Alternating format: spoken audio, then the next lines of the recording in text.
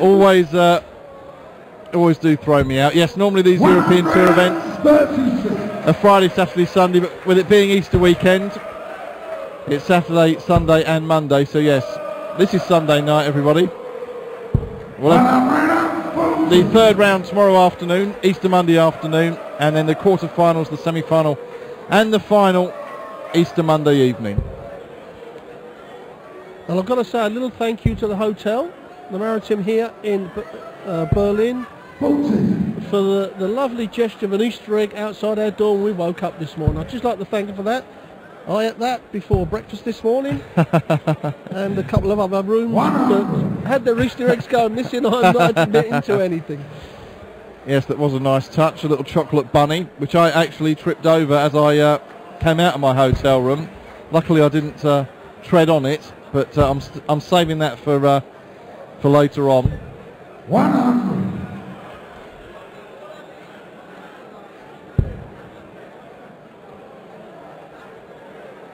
Well, as we said, these two very evenly matched. 100. The peak of Paul Nicholson was obviously that Tour Players Championship at the Circus Tavern. Beat Phil Taylor in the semis, and one of the few players that have ever beaten Phil Taylor, then gone on and won the next game, and he went on and beat Mervyn King in the final there. And we really thought that he was going to push on, and he was earmarked for a Premier League for the following year, but he just didn't do it for the rest of the year. Now that was at 2010, that Players' Championship win. 137. Holding record at 170. But a solid 2013 saw him get to the final of the European Trophy in Sindelfingen and a Players' Championship final in Wigan.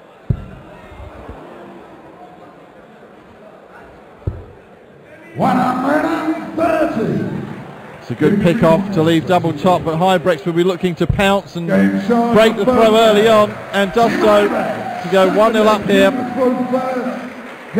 A very tidy 1-0 up, 13 darts.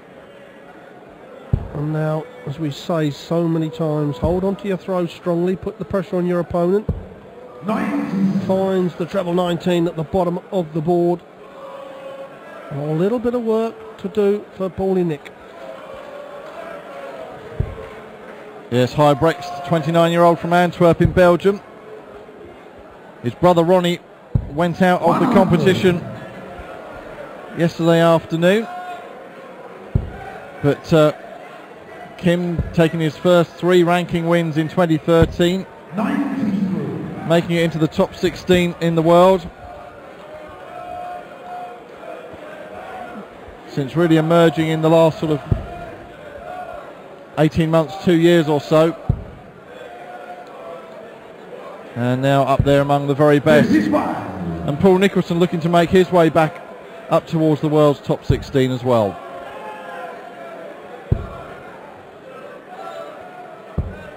Well, a visit without a treble, so this is where Nicholson, you know, the ton's only going to roughly get him level, so he's got to look at 2 trebles on this visit. He's done that a couple of times. He's just had to check himself, thinking, you know, where's that dart coming from? Paul Nicholson, one of the players that plays with the black dart. It helps out with the grip. And obviously in the board, you don't get any glares off the very strong light, so the dark darts look smaller in the board to the bright ones. And the winner of this game will play the winner of the next game in the third round tomorrow, as Adrian Lewis takes on Andy Smith. Well, we certainly have got the hare and the tortoise in that next game. The ultra speed of Adrian Lewis against the real methodical throw of Andy Smith.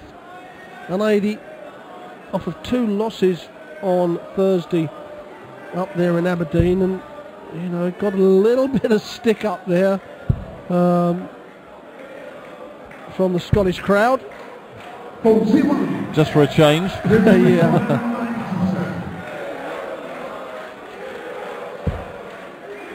So to hold on to that throw, which you mentioned is so important, Kim Huybrechts 85.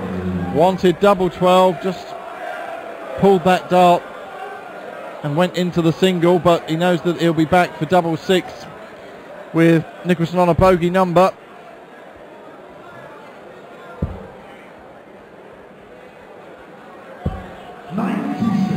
Well, we thought this was going to be a hammer and tongs game of darts, but certainly at the moment, no fireworks being thrown in this game.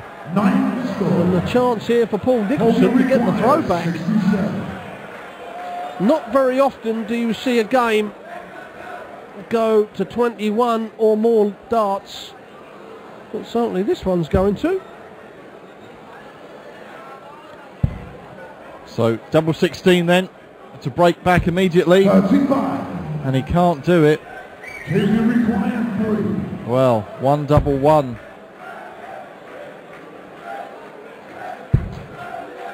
Every dart player hates it, Game shown the second. but Ken Huybrechts Third leg, pull the front first. enjoyed picking that off to go 2-0 up. Yes, Paul Nicholson was saying last night they're good friends off stage, these two, but there would be no love lost up on the stage when these two met here this evening. 6. Well, certainly nowhere near the standard he played last night against Kirk Shepherd. As you said, 6-180s, and that proves it. You know, the overall average is pretty poor from both players, to be quite honest. I know we're only in the third leg, but that first 9 dart average from Paul Nicholson, that's the worrying bit at the moment. Yes, I think that performance over Alex Roy last night was the best we'd seen Paul Nicholson on a big stage event for some good time. Yeah, of course I said Kirk Shepherd. Apologies there. It was Alex Roy.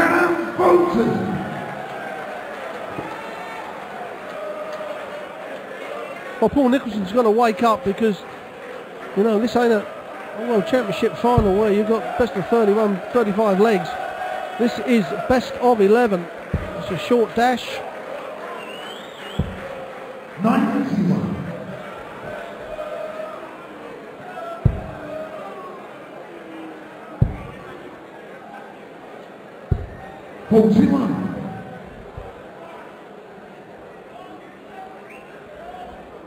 Well, just 41 there from Huybrechts, so a chance for Paul Nicholson to try and turn the screw. That's a great way to start. 140. It's a good solid ton 40.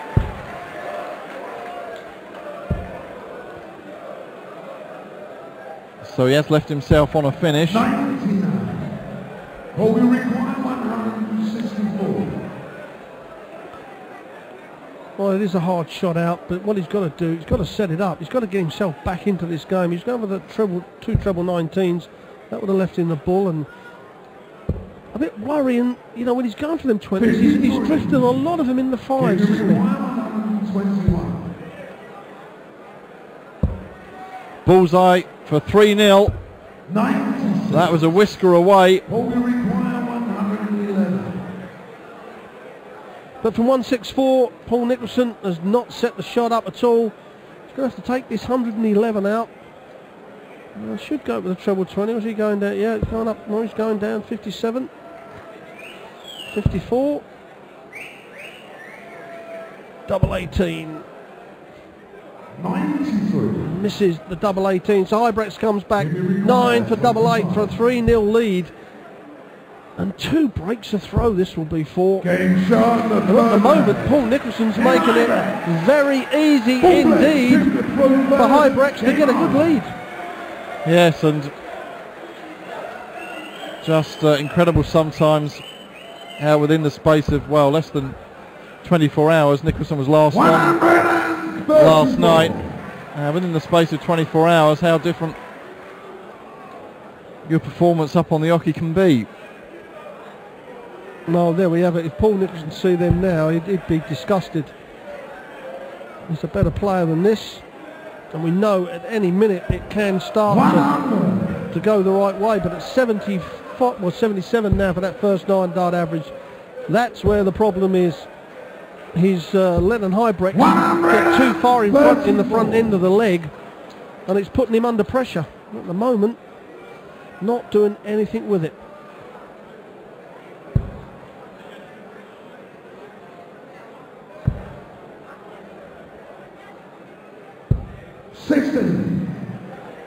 They've met 10 times in the past.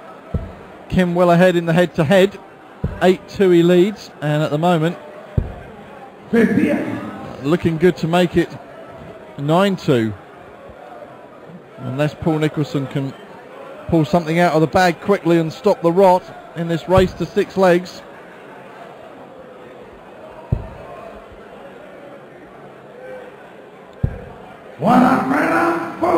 That's better darts from Nicholson, but Huybrechts going to get 6 darts from this 175. 57. Well, he has opened the door for Nicholson, but realistically, the way Paul's playing, he needs a 140 to have 2 darts at the double 18 when he returns, and he's not going to do that. So really is a bit out of sorts, and that drift into the 5 again, Mike, was a bit worrying. Certainly Huybrechts would be massively odds on to win this match, and we know things can turn around as quick as anything, but he'd be a brave punter to back Paul Nicholson from here. 78. Paul, we require 157. Well, he took out a 161 last night in his win over Alex Roy, and boy could he do with a big outshot right now, but no, it's not going to happen again. So double top for Kim Huybrechts. 3 darts he'll have at it to go 4-0 up. Kim, you require 40.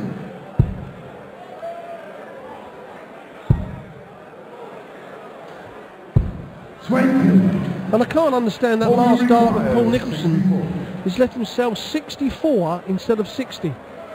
Admittedly, if he hits the treble, he's going to get the 2 darts at a double, but leaving 60 guarantees the 2 darts at a double. On the 80, I know Mervyn King always goes treble 16 on the 80. Well, he's hit the treble, so fair play to him. Double 8 now to get his first leg on the board and perhaps get on a run. 48. And to be quite honest, they're quite a way away, weren't they?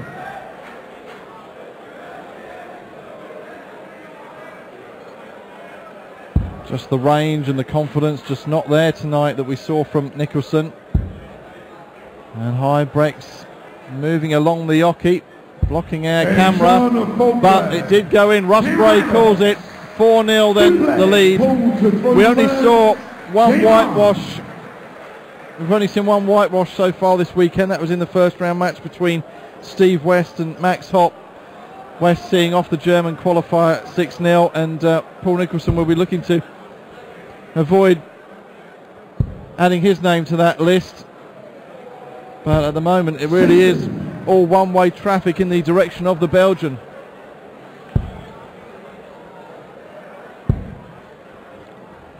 Yes, as I said, Paul Nicholson making it very, very easy for Kim Huybrechts. Nicholson's got to find something. This is, you know, in this sort of stage in the game, and all dart players go through it, you've got to call on something that's going to get your concentration going and get rid of those doubts in the back of your head and get on a run. You know, you've not lost the game yet. You must never think that. You've just got to find that rhythm. 96.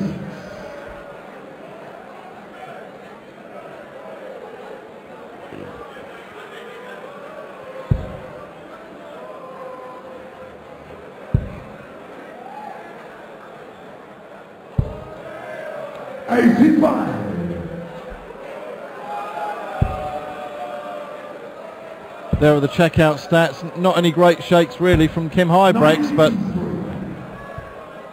he's doing enough at the moment with Nicholson unable to pressure him at all really. There's another drift into that 5. And Nicholson does strike me as a confidence player. He is someone who we have seen prone to letting his emotions show on stage.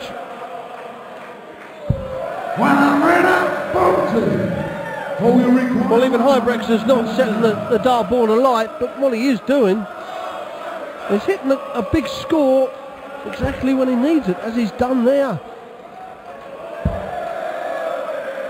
Leaves double top for Nicholson to get a 94. I thought for a minute perhaps the treble 19 wasn't in, it was so far away. Plus 21 leaves 51, 19 for double 16 for a 5-0 lead. 56. All we require 20. So a chance to salvage something, a little bit of pride, get a leg on the board, Paul, and he does so. So he does at least avoid a whitewash. Sometimes, Mike, you know, when you're playing someone that you know is finding it tough, like Paul is at the moment, it is then hard for you to concentrate. You're thinking, well, I've only got to stay straight, as we call it, and I'm going to win this game, and all of a sudden you get drawn into that battle as well. Yes, you can sometimes see it where players get dragged down with an opponent who's not playing well, in the same way that two guys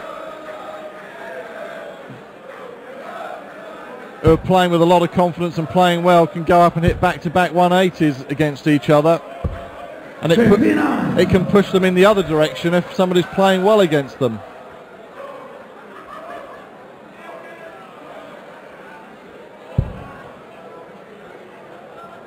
Yeah, Paul is thinking, you know, what's happening with that dart. You could see him really step back there, and it really is putting him on the back foot. When he shakes his head there, he can't understand why it's happening, and sometimes trying to work it out in the middle of the game does not work. 96.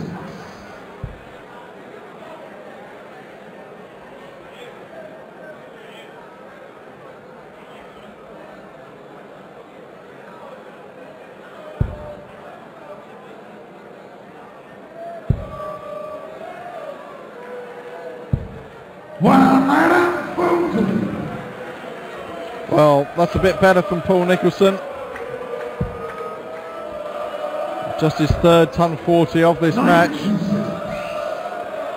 Yet to see a maximum from either player. Well, there we have it. No 180s, not that many 140s either, and the averages, identical averages, the overall average, well, it was, but yeah, and Paul has just not been able to kick in, needs to push the nitro button and get the turbos going. Well, coming up after this, Adrian Lewis against Andy Smith, and I just spoke to Adrian Lewis earlier on before we come on air here, and he left at 3 o'clock this morning to get here. 121. So it'll be interesting to see how 80 plays. He's obviously going to feel a bit tired. Double 18 to go to within one leg of the match. Nicholson then with a chance to start the long haul back into this game. 5-1 looks very different to 4-2. Double 5, and he's busted it by hitting the big 12.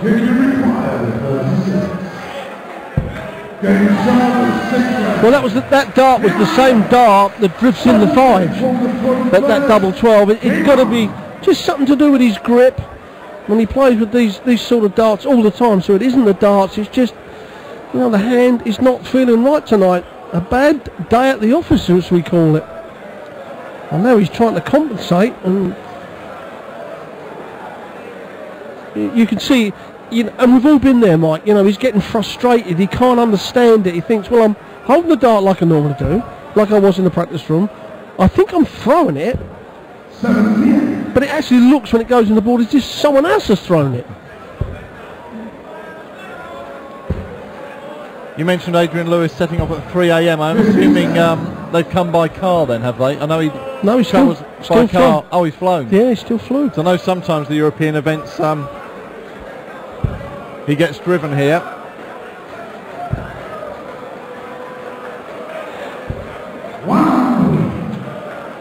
Yeah, another player that's a joy to watch when he's flowing, Adrian Lewis. Back-to-back World Championships.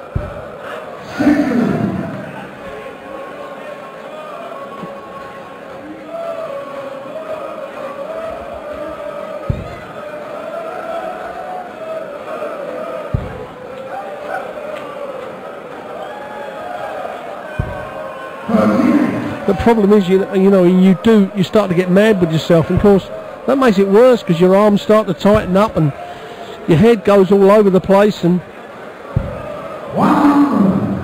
yes, that's what I was saying earlier about Nicholson sometimes allowing his emotions and his frustrations to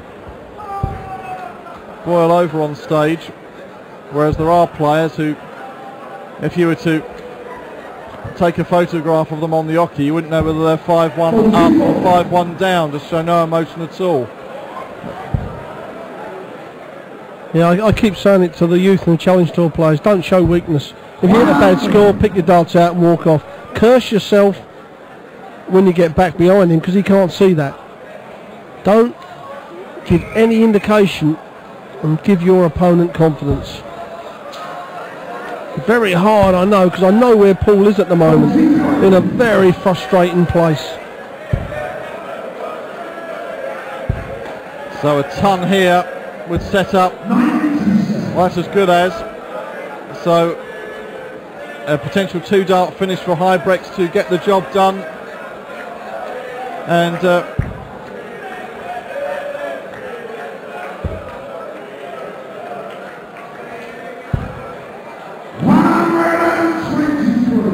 so 87 then for the match. Kim Huybrechts, 70 left. Bullseye, and he does it on the bullseye. A 6-1 win against an out of sorts Paul